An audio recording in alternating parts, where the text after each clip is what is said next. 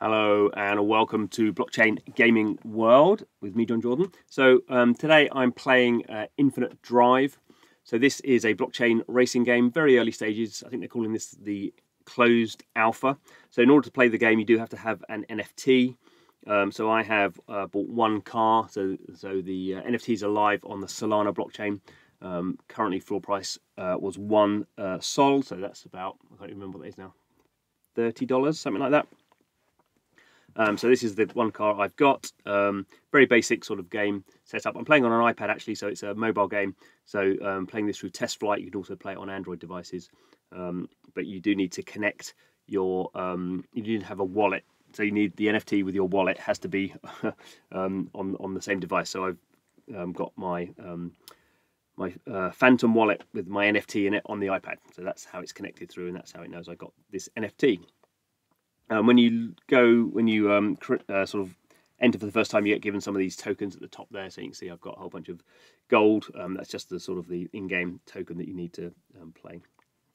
So I'm not very good at these driving games. As you can see, there's not much open at the moment. So really just the daily race that you can play.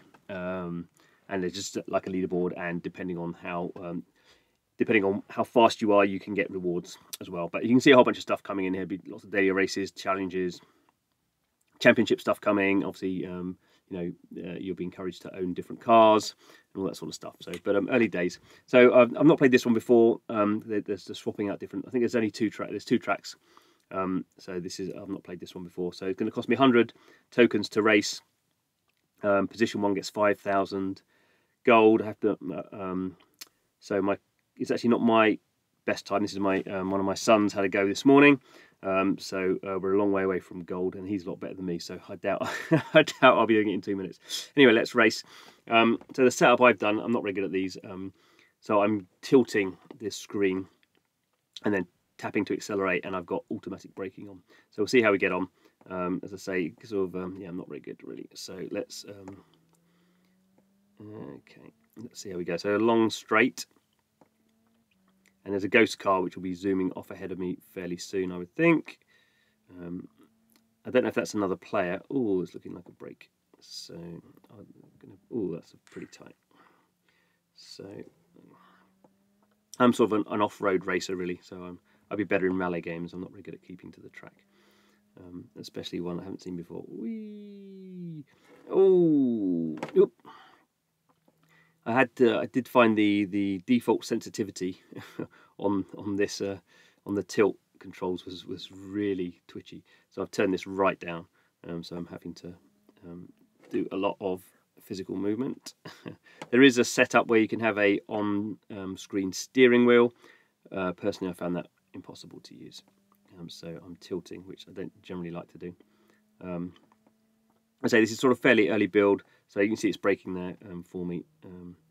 So maybe when I get a bit better, I'll actually switch on manual braking.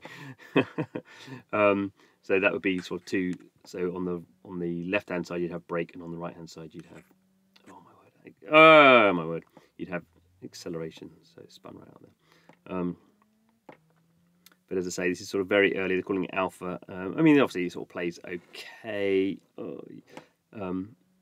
They may want to tweak some of the sensitivity of the controls. But obviously, when the first time you play a racetrack, you haven't got a clue what's going on. So next time I'll probably be a bit faster. But I don't think I'm going to get very close to where I need to be on this.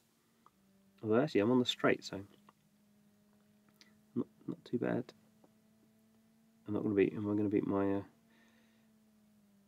No, I'm not even going to beat my own son. There we go. Maybe I am. So gonna have to go 5 seconds faster. Could maybe do 5 seconds faster. That's not terrible. So yeah, I was better in the second section, but not very good in the first and second. Anyway, let's leave that there. So anyway, this is just sort of video. I don't think at the moment, obviously, apart from having the NFT, there's no blockchain items in here at all. You're not getting any reward, so it's just a very sort of basic sort of demo of the fact that it works. As I say, you can, if you want to try it out, you have to go and buy a NFT on Solana using Magic Eden or I guess OpenSea, and then go go through the go via the website and download the demo build. And there you go. What else have we got in here? So garage editing. Obviously, I've not got any other stuff in there. So there's the join or create a club. That looks like sort of guild type stuff. Create your own challenges. Obviously, none of this is live at the moment. Marketplace coming soon. So obviously, I say at the moment you are buying stuff on OpenSea, but there'll be, as with most games, I think there'll be the focus will be a proprietary in-game sort of market. So you'll be able to buy new cars in there. You'll be able to trade cars that other people have bought, and then rental as well. Sort of a key part of sort of blockchain economies that are coming in now, giving the, basically giving the ability for people to spend a little bit of money. Obviously, you still need probably the Solana token. Probably can't do it with in-game money, but maybe you can. I don't know.